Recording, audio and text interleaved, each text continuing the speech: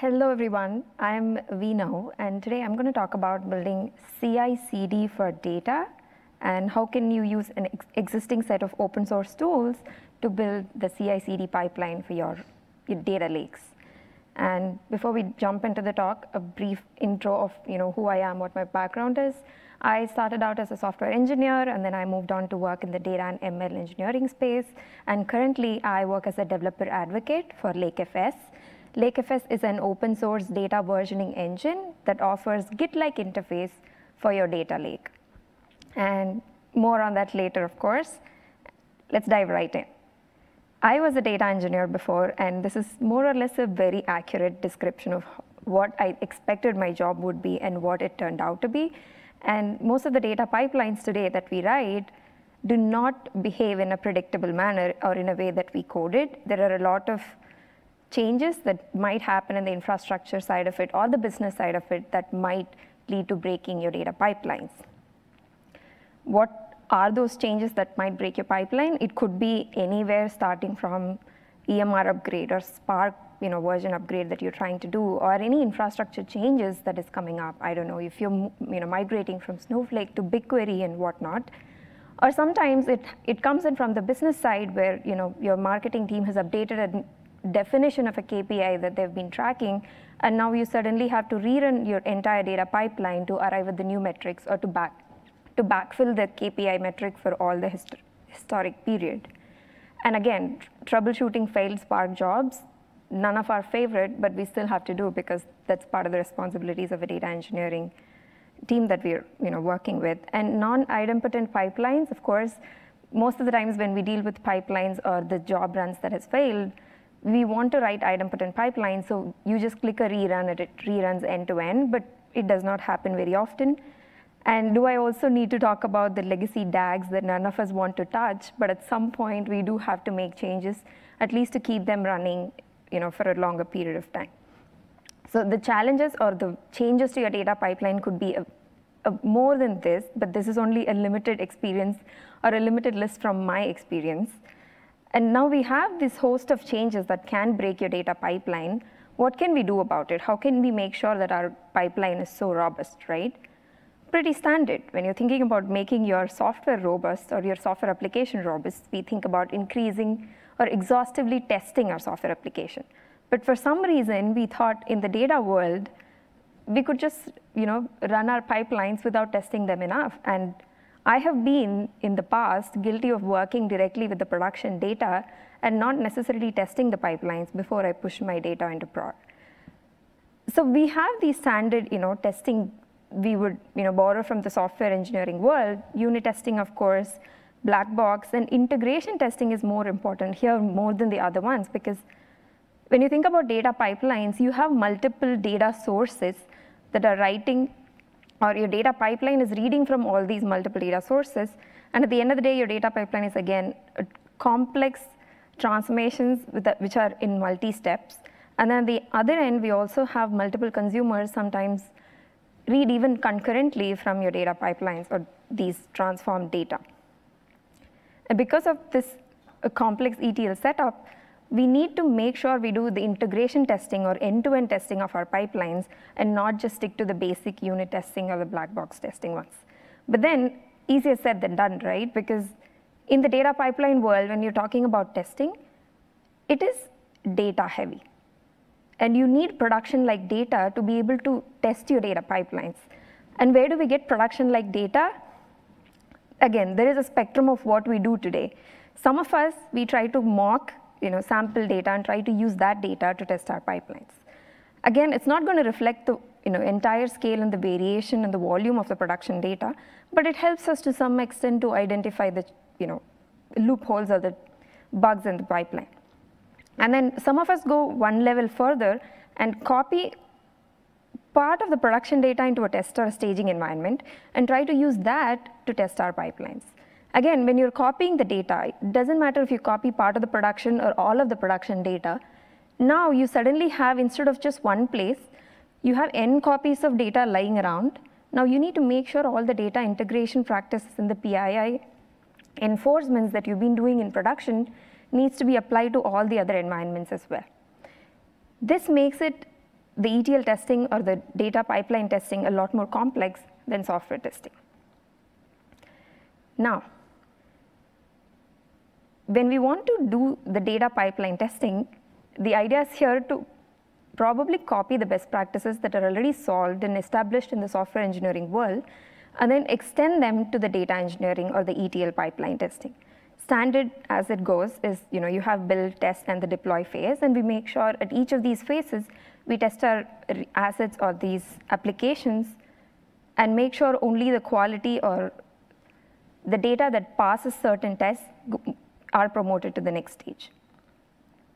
So while in the software development world, we might have in the build phase, we want to keep all the resources or the source code version control. And in the test phase, we want to create all these sandbox environments on demand to run our testing of our applications. And in the deploy phase, we of course want to do code reviews and make sure only the high quality code gets into production. Similarly, in the data phase, we want to version all of the data assets together in the build phase and then create isolated data environments. What I mean by that is not just copying around production data into multiple testing or dev stages, but having this ability to create these isolated data environments, but that are not necessarily just copies of existing production data. And of course, in the deploy phase, we also want to run a continuous integration test, or the CI suite, to have a defined data quality test, and only the data that goes through these tests and is successfully passing is only promoted to your production. And as always, despite doing all these checks and validations in place, you might still run into some production errors. So we also need a way of automatically rolling back to a consistent state of data, suppose if you still get into some production errors. These are almost like the top 5 best practices that we take from the software engineering world and try to apply it to the data engineering or the data pipeline side of things. And how do we do this? Let's just start with one phase at a time. And in the build phase, we want to place all our data assets under version control. And when I say data assets, I'm not talking about just file level versioning or even table level versioning. Today, we have different open table formats, talk about Apache Iceberg, Hudi, or even Delta Lake, that will give you these table level versioning. But then we want to version the entire data lake, or the entire data repository needs to be versioned, which is how you can bring all your data assets under one version control system. And how exactly can you do this? This is where lakeFS comes in. And like I introduced lakeFS before, it is an open source data versioning engine that offers Git-like API. And if you can look at it here, the lakeFS sits as a metadata or versioning layer on top of your object store. The object store being any of these cloud providers, S3, Minayo, Azure Blob, or GCS. And lakeFS sits on top of these, and it provides Git-like APIs. It could be create a branch, commit, merge, or even revert APIs, exactly similar to Git. So you can perform all the operations that you were doing on your source code using Git. You can do the exact same things with lakeFS on your data. And if you do have a current host of applications who are already reading from your existing object store, now you can read them through lakeFS with the versioning enabled as well. And if on the right side, if you have a look at it, this is how it looks. With a minimal intervention to your existing code, you will have data versioning enabled. If you look at the S3 path, right, if you already have your data repository under a specific path, by having lakeFS sit in between your applications and your object store, all you're doing is just adding an extra prefix in your S3 path, which is the name of the branch, and it will help you identify which branch a specific data or specific file belongs to. And earlier I talked about creating on-demand data environments without copying the exact data, right? So you can do that by simply doing a branch create. So when you create a branch from your actual data repository, you create these isolated data environments exactly when you need. And to understand how exactly are these branches created, when I create a new branch, am I copying all of the data from production into a new staging or a dev environment? Not exactly. So let's just dive into a quick overview of how lakeFS works inside, right? lakeFS commits are just a bunch of collection of pointers. So you have storage objects underneath, you hash the storage objects, you create a couple of hashes, and then you reference those hashes for each of these commits. So even when you are trying to create a new branch, it's just copying those pointers or copying those hashes of these underlying objects. If you have a petabyte scale data lake, when you're trying to create a new branch, you're not copying, again, petabytes of data into another bucket. You're just copying pointers to those. And of course, the minute you start changing the data that's underneath, let's say you deleted an object and then committed it, at that time you want to delete the object reference as well. And if you write something new, lakeFS also does copy on write, so it is available for the future commits. So by sharing these pointers, it is not necessarily copying the data from one branch to another. It's just all the branches refer to the same pointers underneath. Now, if you think about it, if you want to create a new test data environment, all you need to do is create a branch. And even if you have petabyte scale data lake, because this is a metadata only operation, like a pointer only operation, it would only take a few milliseconds. Instead of copying the production data, which would take at least hours, you would take a quick coffee break and then come back, okay, it's done, now I can start working. And in times like today, when we are trying to optimize costs with everything, the storage costs and the performance savings on the storage also would be drastic if the size of your data lake is going to be bigger. Now, off to the next stage. Now we know how to version our data assets using a versioning engine. Now, after the testing stage, what exactly do we need? We want to create these isolated data environments on demand. And isolated data environments are nothing but lakeFS branches, because every branch is an isolated environment for you to run whatever experiments or tests you want to run. And if you are a data engineer, you may want to create a new branch every time new data gets ingested. So instead of putting them in main directly, you can put them in an ingestion branch or call it a staging branch. All the new data goes into staging. Now you can have whatever suite of quality tests you want to run, and only if they are successful, you can merge them into production, which is here the main branch. And just like Git, lakeFS also has branch protection rules enabled. So you can have these rules defined for who can access main or who can directly merge into main and so on, which means you have a lot more control over the quality of data that is being promoted to production. Not just anybody can tinker with production data directly. And again, the experimentation is usually for the ML use cases. If you're a data scientist or an ML engineer who is running multiple experiments, trying to identify what algorithm gives you the most accuracy, you can branch out of the training data which is sitting in production. And for every experiment, you can create new branch and then run your ML experiments on that branch. And at the end of the day, whatever branch or whatever model gives you the highest accuracy, you could just push those models into production. This way, you're just making sure the highest or the winning model is being deployed to production. These are, again, a couple of use cases of how you can use this isolated data environments using lakeFS branches. Depending on whatever other use cases you may be thinking of, you can leverage these Git-like APIs for that as well. And now, the next step further is, so you do have all these tests that are running. How do you make sure that the merge or the create branch happens only when these tests are successful? So lakeFS has these features. They're called lakeFS hooks, which are similar to Git hooks too.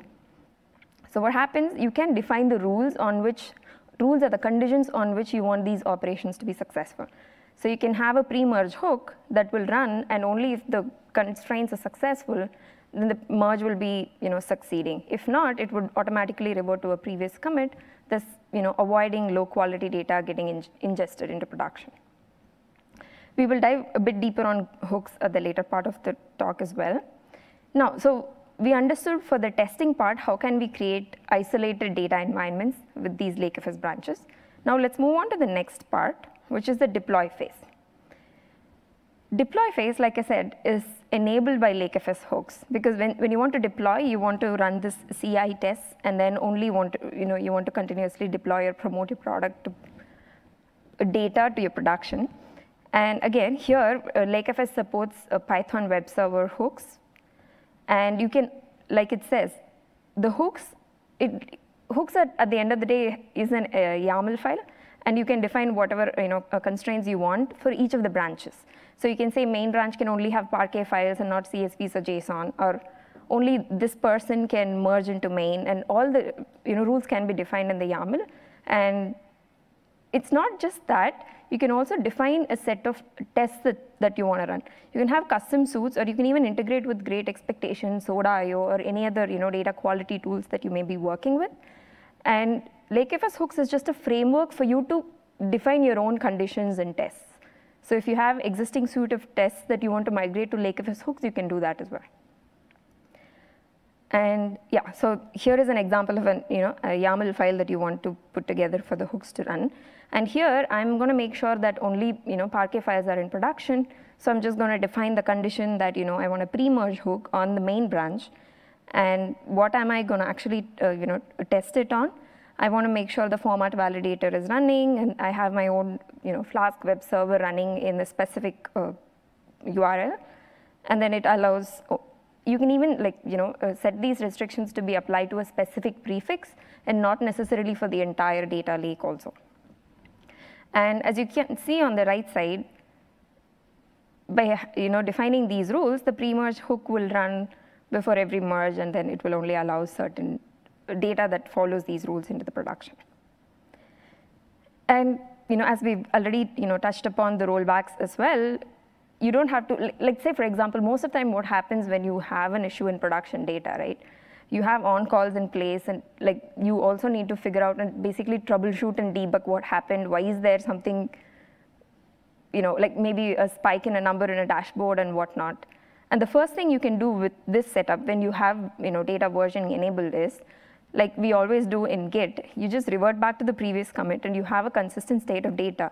So your internal or external data consumers can continue to consume the data without any interruption while you're trying to figure out or troubleshoot what's going on in the production data. And with just a one-line command, without you having to do too much about copying the whole set of data, making sure you have two versions of production, one is running which is serving your customers, in one more where you're trying to troubleshoot and debug. And just quick recap of how exactly will your data lake look when you have lakeFS. First thing is you have time travel option. You can easily revert corrupted data whenever there is. It doesn't matter in which environment it is. All you need is a simple lakectl revert, one-line command. You go back to the consistent state of data. And the second is, of course, you can safely test your data pipelines by creating an isolated environment from your production. This way you have production-like data, in fact, actual production data, but in an isolated environment, so you're not risking it. You're not affecting your consumers consuming your production data. It's just completely isolated for you to run your own tests.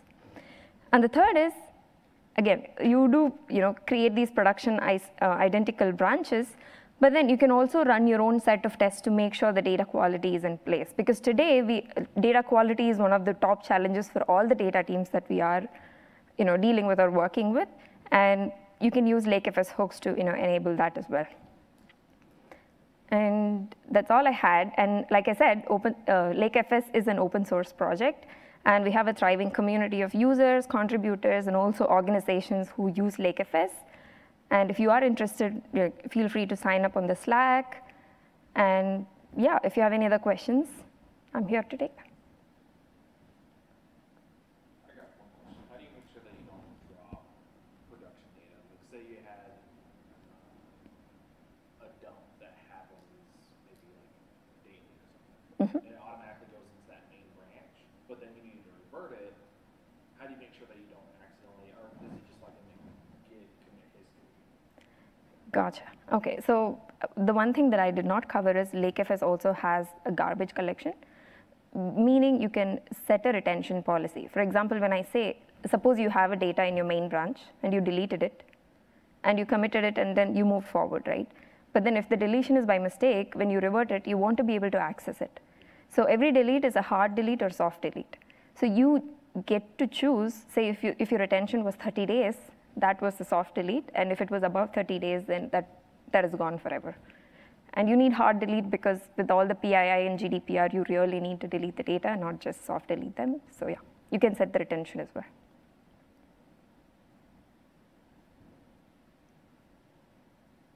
Awesome. Thank you.